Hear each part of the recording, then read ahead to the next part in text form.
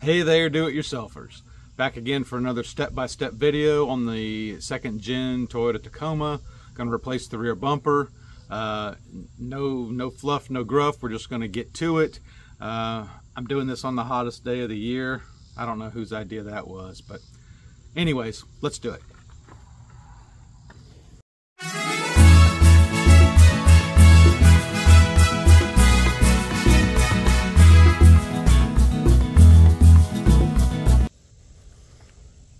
Okay, here's the subject. 2006 Toyota Tacoma, second gen obviously. Tired bumper, black. It's got some dents in it.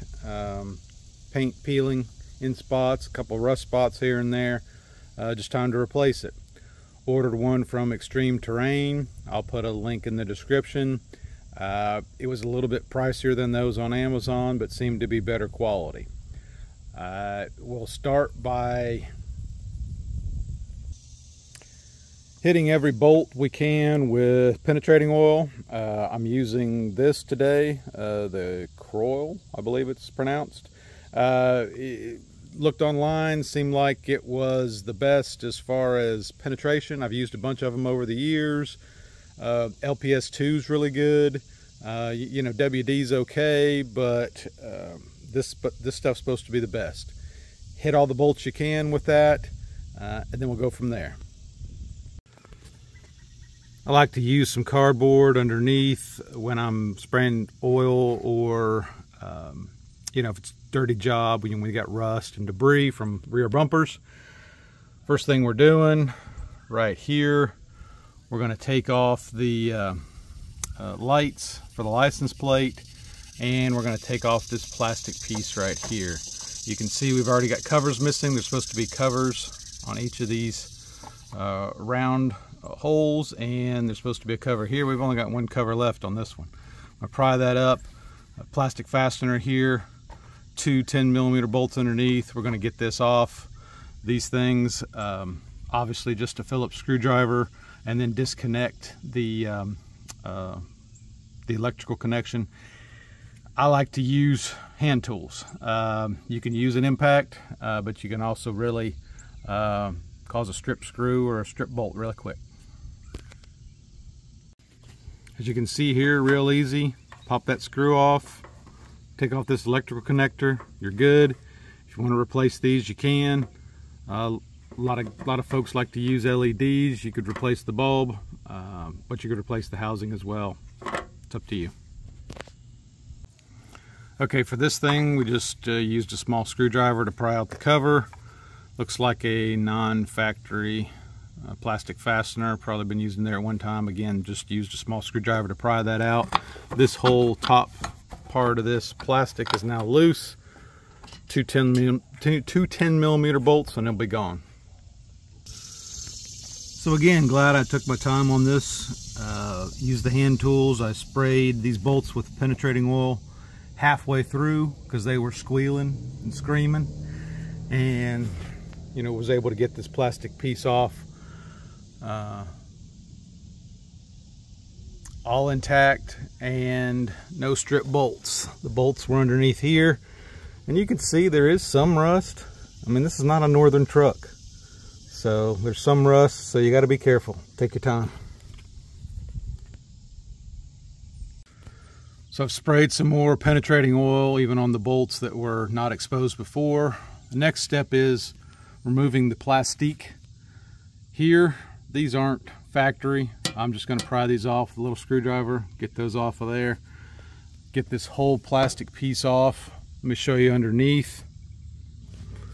Shout out to 737 mechanic on this one, talking about taking these plastic pieces out without damaging, getting a long needle nose, bent needle nose. You know, you can get this type, or I've got a different one that's similarly bent, or even more bent, so to speak, and get on these plastic retainers here. You need two hands, obviously. Clip on them, pull this out.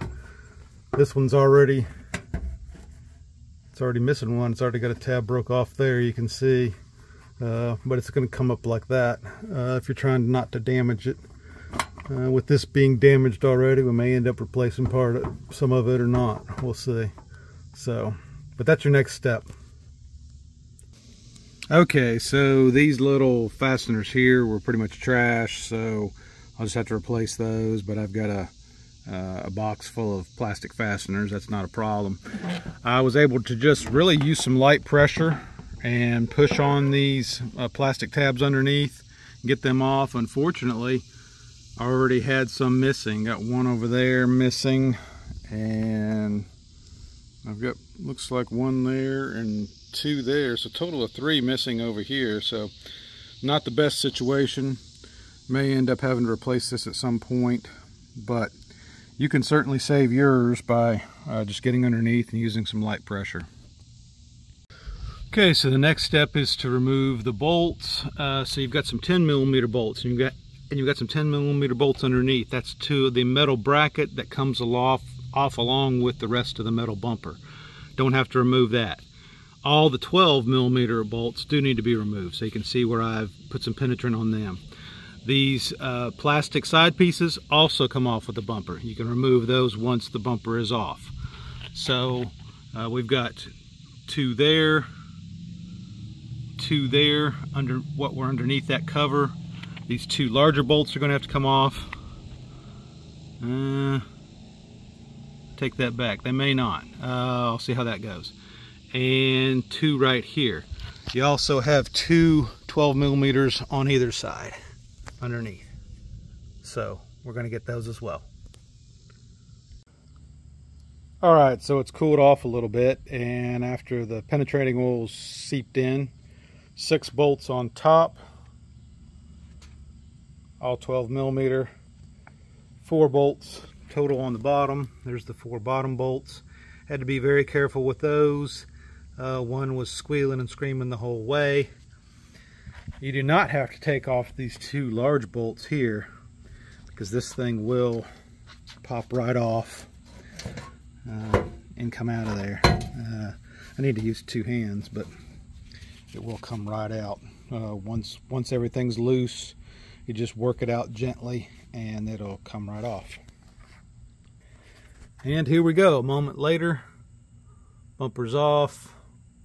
I'm going to go over this with some rust converter just to make sure that we're good. Clean it up, chase some threads, make sure everything's good to go. Old bumper's over here. These brackets are going to need to come off. This plastic piece is going to have to come off. Convert that, or put that onto the new bumper piece. That's where we are. Okay, I've already got this bracket off. Just took 4 10mm bolts, and then I've already taken off the plastic piece. So it had a fastener here that I used the needle nose on, and then over here you can see it's got these tabs where you just need to loosen these 10mm nuts. Then you can slip it out towards the back, and then you have to take these off, transfer all this onto the new bumper. Here's what the other side looks like. Again, 4 bolts on the bracket itself, and then the 2 nuts on the plastic piece with the fastener down there. And just take your time, work those off, transfer all that to the new.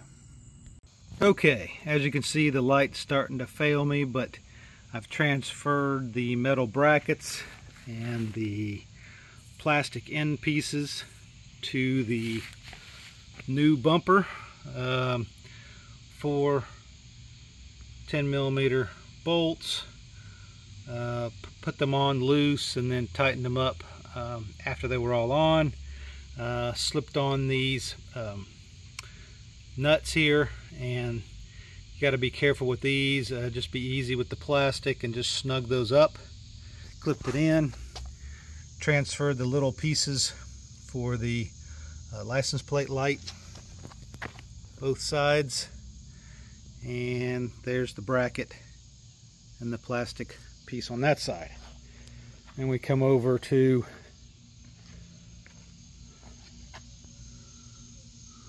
the metal bracket on the bumper. You can see I've put a lot of penetrant, put some protective oil on there as well. We're going to slide this new bumper right on, right over those big bolts, and we'll start putting in all the bolts, all the 12 millimeter bolts, and then tightening them up after they're already on there. All right. Installation is the reverse of removal.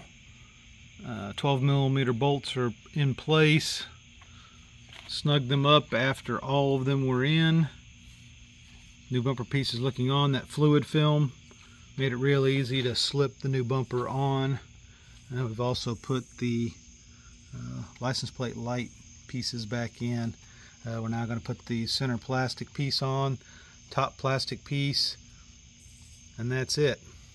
We'll show a finished version shortly. Alright, do-it-yourselfers, here we are the next day with a lot of light with the finished product. We just put that top centerpiece back on, just clipped it on, refurbished it a bit with some flood. Same with the side plastic pieces. We ordered a new center plastic piece off of Amazonian because the old one was damaged and missing pieces. It came with the flat round two pieces on either side, so we're going to have to order some of the bell-shaped curved ones, but we'll do that. Reuse the old license plate lights, use some flood on those as well. But you can see the metal part of the bumper, all black, looking real nice, no dents, no rust. Turned out well. Thank you all as always.